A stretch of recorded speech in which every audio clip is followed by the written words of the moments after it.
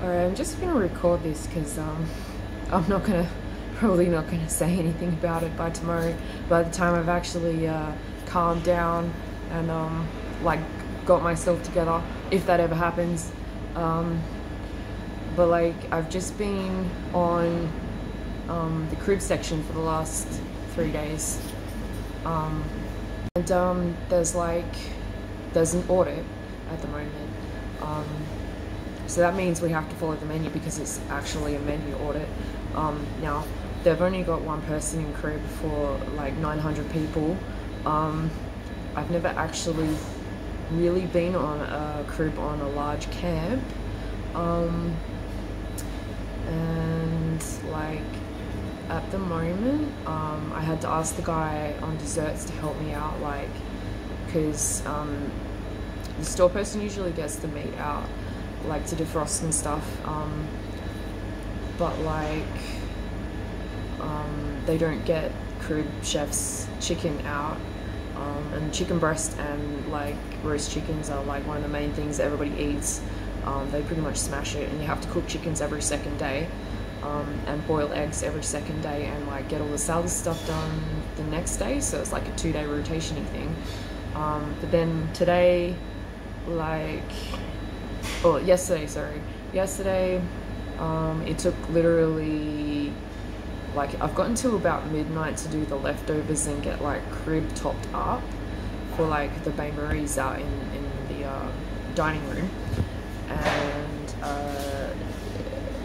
basically it took me until 4 o'clock to get all the composite salads and there was like feta cubed and like roasted chickpeas and like tomato wedges and just like a few bits and pieces, like corn chip salad. There was like a coleslaw noodle salad, but literally I had to bust through all of that prep. Usually as well, that would be the time I would normally do all the grated carrots, the sliced tomatoes, the cucumbers, because we actually go through a lot of that every day. But like, because I was doing all the other, like the menu stuff for the audit, I couldn't actually get the salad stuff done. And then I was struggling to do all the salad stuff like that I would normally be doing, because usually we just put the leftovers out. The crib chef doesn't actually follow the menu. And now I can see why he doesn't follow the menu, is because if you do follow the menu, it takes like 4 hours of your day, and we've only got like, okay, 9 p.m.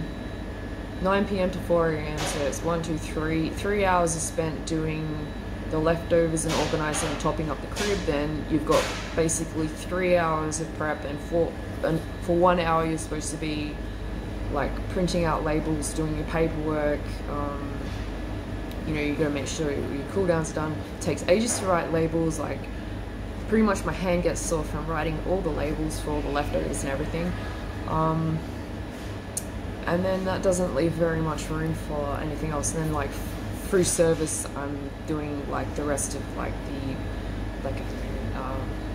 all the salad preparation and stuff, but like grated carrots and stuff. But like it's literally impossible. Like, you only just get your work done, like, and that's like busting your ass the whole entire shift.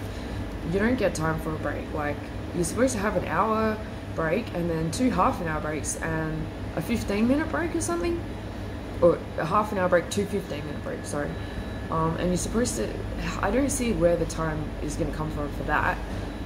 So like literally everyone is like pushed to the fucking extreme. Like, we're not getting our breaks.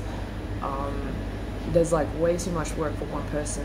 One person feeding 900 people, that's a little bit ridiculous. I mean, I know the pay rate is $37 an hour, but you can't just expect one person to do the work of 2 people. Like, you can't it's physically impossible to fucking do that. And yeah, and then we're expected to keep this place clean and stuff, as well as like train other staff and get everyone else to be doing their jobs. And dealing with people being bossy and stuff, and like not wanting dishes at the end of the day, and they're like, oh no, sorry, no, I don't want any more dishes. Like, it's like, dude, I'm still producing food. I'm supposed to stop production just so you have an easier shift? What about my shift? How hard I fucking worked over my shift, like busting my fucking ass. And the whole time you're like literally working as if your ass is on fire, like, and it doesn't even amount to shit, like, at the end of the day, like, I just don't understand. I don't understand. And the other guy on crib, he was having 3-hour breaks. Like, I literally dobbed him in last swing for having 3-hour, 4-hour breaks, watching the fucking cricket, the fucking Indian team on cricket, because he's Indian, and the Indian security guards and him would like sit down and just fucking watch cricket. And now, because I dobbed him in to the head chef, he was like, oh, I'll put you on crib then.